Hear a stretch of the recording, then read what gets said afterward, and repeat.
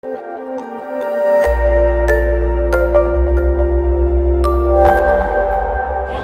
and welcome to Janette's TV and Janette's TV podcast.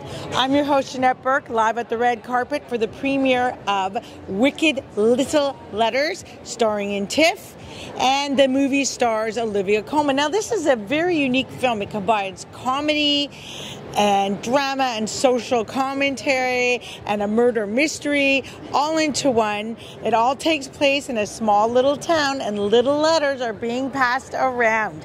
So it's a very intriguing plot, and we're going to learn more about it from the producer, director, and writers. So please stay with us. Standing here with Thea Sharrock, who is one of the, she's the director, a female director of the movie Wicked Little Letters.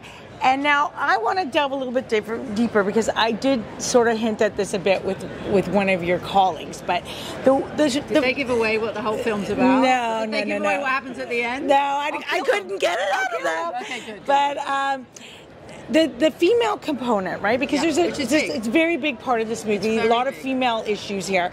And let's talk about it. Sometimes women are not nice to each other. Correct. We're writing these dirty little letters.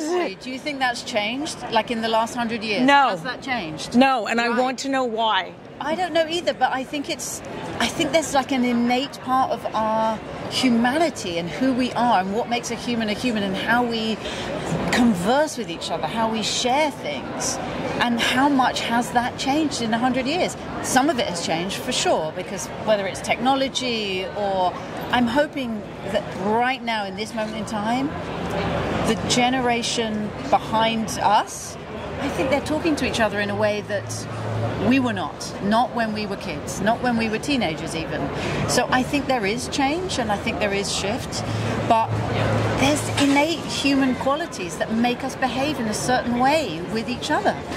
Jealousy, envy, these are really strong and feelings. Competition, all of this. In the same way as loving somebody, if you loved somebody 100 years ago, you can't say you love them any more than you would have done if it was now. It's the same thing, but these are emotions that are super strong. And what do you think, though, the movie can do to help combat this? How can we learn from this, the characters they're in, so that women can be kinder to each other and more supportive of each other? This is an excellent question. Oh, thank you.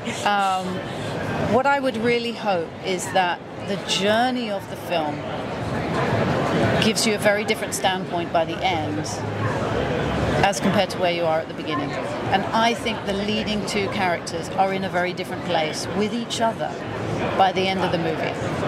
So if we can learn from their journey, then we've given something.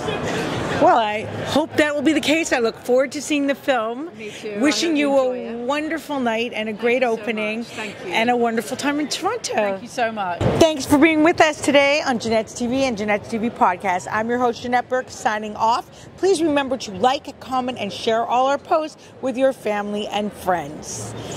And if you haven't already done so, please check the link below in the show notes to subscribe to our YouTube channel.